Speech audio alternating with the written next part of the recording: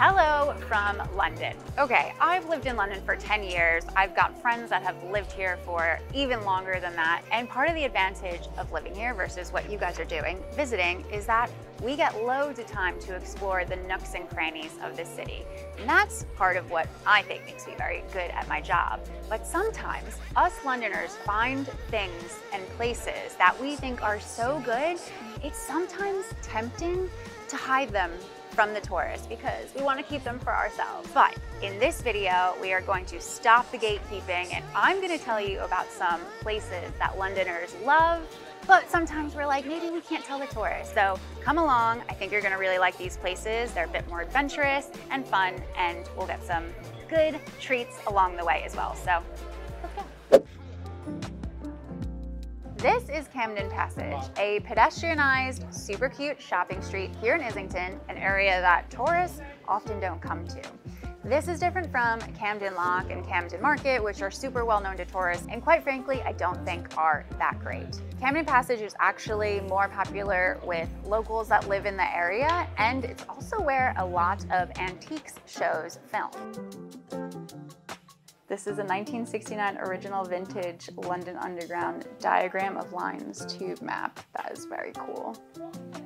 That's like a really special gift if you have someone who loves London back at home.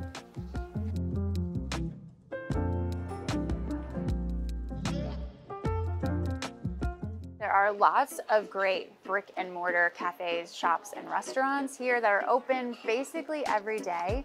But if you come on a Wednesday or a Saturday, that's when you're gonna find the antiques market, vintage market, and another market that just sells a whole bunch of stuff. So those are great days to come. There's also some stalls that will be open Thursdays and Fridays, but Wednesday and Saturday is the main buzz, the main deal, and Wednesday is always gonna be quieter than a Saturday. So personally, I'd recommend coming on a Wednesday. That's when we're here. I really like this little shop, Pistachio and Pickle Dairy. They do like British cheeses, but they do these toasties that you can smell from down the passage. And they're so good. Cheese and chili jam, that's what I got. Ooh man, that is cheesy.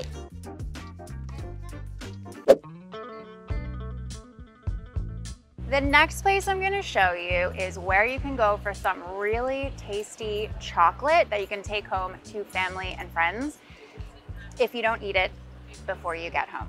This is Dark Sugars, a chocolate shop opened by a Ghanaian woman named Nyanga, who started with a stall selling truffles in Borough Market, and she did so well that she opened up 3 brick and mortar shops, and this is the OG location here on Brick Lane.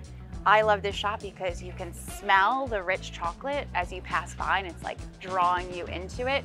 The chocolate here is amazing. Everything is handmade on location with chocolate that is from Nyanga's family's farm in Ghana. So this is like really, really good stuff. Also, I'll be honest, no Londoners are really trying to gatekeep this place, but I just kind of want an excuse to feature them and also to have a reason to come and get some chocolate. So let's go into the shop and I'll show you what I think is the best thing to order in there.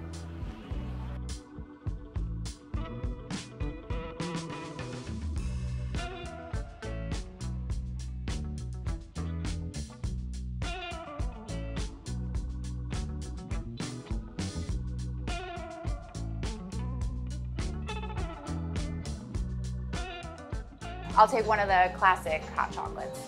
Okay, with normal milk and chocolate shavings? Ooh, I'll do actually oat milk. That would be great. Milk? Yeah, Okay. and chocolate shavings too. Yes, Yep. thank you.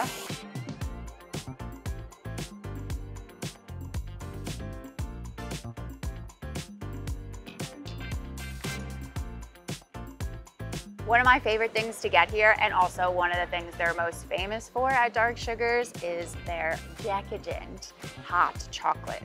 It is made with Ghanaian chocolate, and they put these shavings on the top, and it is just so rich and so delicious.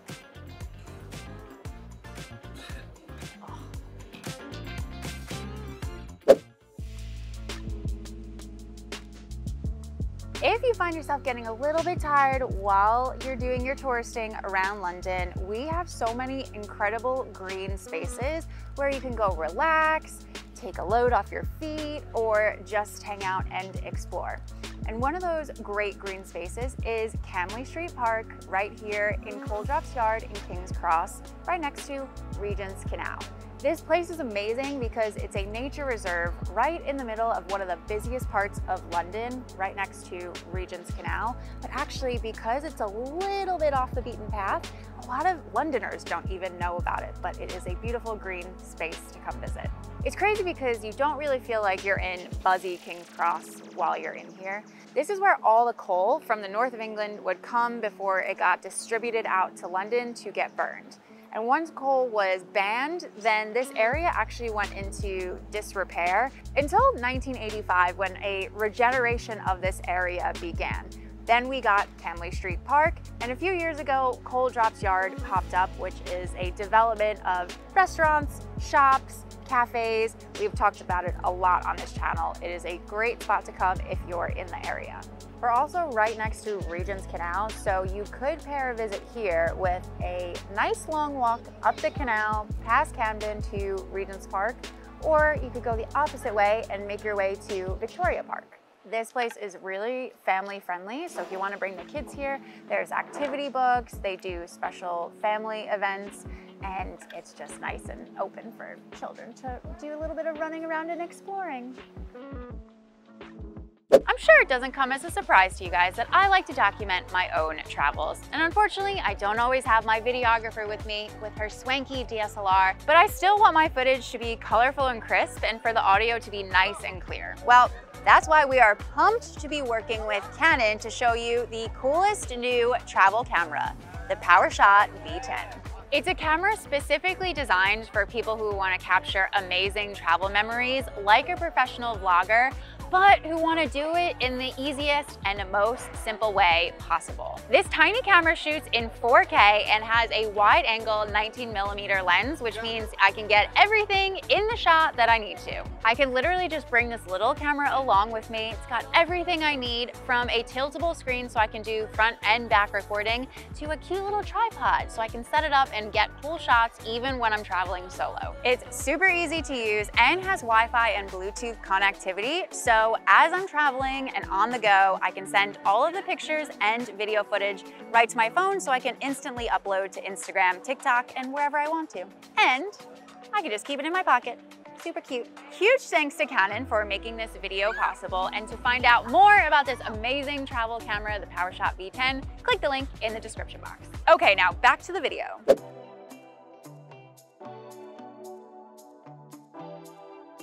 This spot is right in central London in Covent Garden, and it's kind of like a little breakaway from the buzziest part of the city. I'm a little hesitant to tell people about it, but we're not gatekeeping in this video, so here we go. We're actually at the top of the Royal Opera House in Covent Garden. If you go all the way to the top of the stairs and the escalators, you will find the terrace bar where we are now. And it is absolutely beautiful. You get to look over Covent Garden, there's greenery everywhere. You can come up here and order champagne, cocktails, you can even bring up coffee in the morning, and it's actually doesn't get that crowded considering what a great, beautiful space this is. There's actually a lot of places that you can eat and drink throughout the Royal Opera House. They even have a beautiful restaurant, but you don't have to have a ticket to a show to come up here. It's open from 12 o'clock basically every day, but I would recommend that you pair a visit here with a tour of the Royal Opera House, which they put on almost every day of the week. How many of you have watched one of my videos? Raise your hand.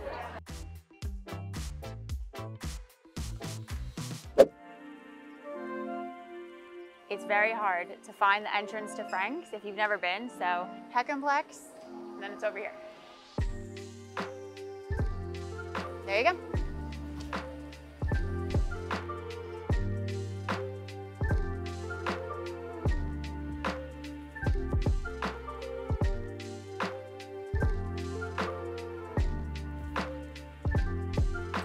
Aperol sour sounds lovely. Ooh, that's tasty. We've covered a lot of rooftops on this YouTube channel, and I personally absolutely love them. But most rooftops in London come with hefty price tags on the cocktails. So if that's not gonna work for you, we've actually got a great place. We are here at Frank's Cafe, which is in Peckham in South London, and this is a local favorite. This is a bar at the top of a disused car park, and Londoners love to come here on a sunny day for good cocktails, good food, good views, good vibes, and good prices. Can't beat them.